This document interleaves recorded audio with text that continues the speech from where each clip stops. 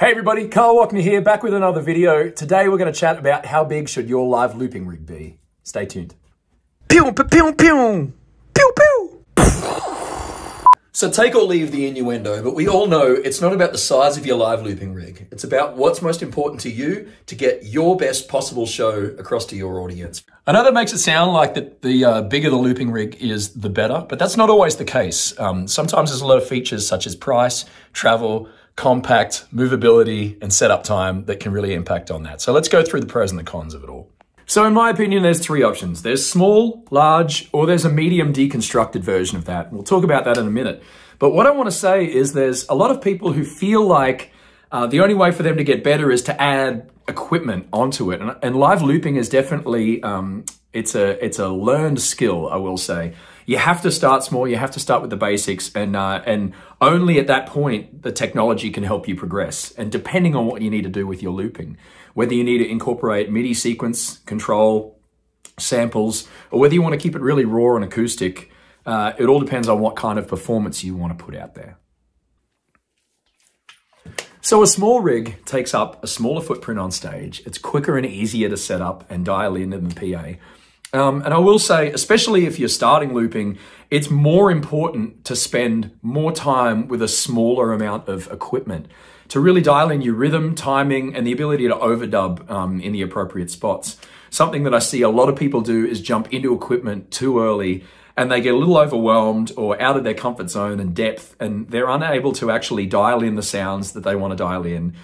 They jump too fast into their looping ability, and then they mess up some of the finer things, such as rhythm and timing, which doesn't come across well with the crowd, and especially anybody who's a performer listening. So there is a couple of cons for a small rig. Obviously, it's limited in what you can do, whether that's in instruments or effects that you would like to include that you might not have.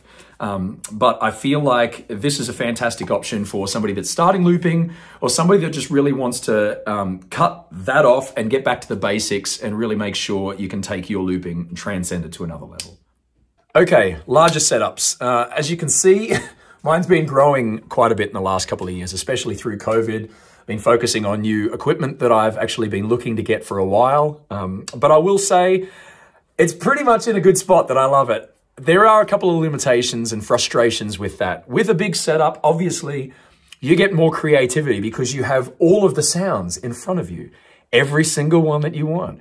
I will say also with this particular setup, I've upgraded to the Headrush Looperboard, which has given me more routing options and more a higher quality of output to the front of house. So when I'm playing on larger stages, especially on bigger PA systems, you can notice that difference. On smaller systems, you really don't notice the difference between a wave and an MP3. But with larger stages, it does make a difference for me, and it's something I've been looking at for quite a while.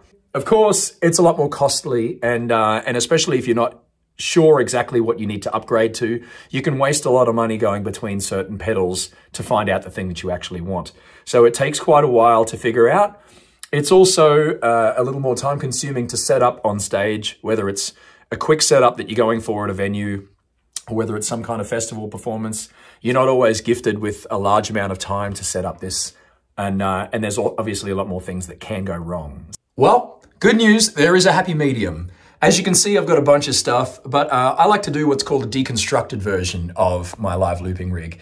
And that's where I equal parts take the small and the large version of what I've got going on. I can deconstruct it depending on the setting, depending on the stage. Let me show you what I'm doing. Deconstructed version, I don't always need everything for every single performance, depending on what it is. If it's a big original show, generally I have the time to set up and get everything plugged in here. But if it's a quick, short performance, I might not need my MPC. I might not need those sample beats.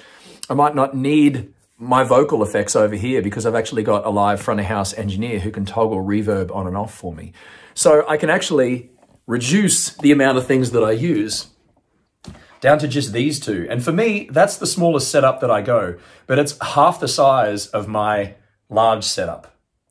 And find things, patch things in a way that I can literally unplug those couple of cables from here, and I don't need that, and I also don't need to use that. I can just use the old school analog version of what I've been doing for years, and it actually works out pretty great. Well, there you go, everybody. Fast and loose video today. Hopefully that helps influence some decisions that you're going to make about tech.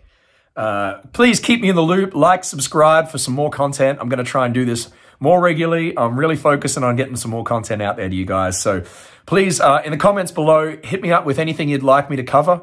Even if you just have any general questions of my setup of what you should do. But I'll see you on the line. Peace out. Thanks so much. Your reflection was beautiful, yeah. Something was unusual. It's not everything that glitters is made of gold.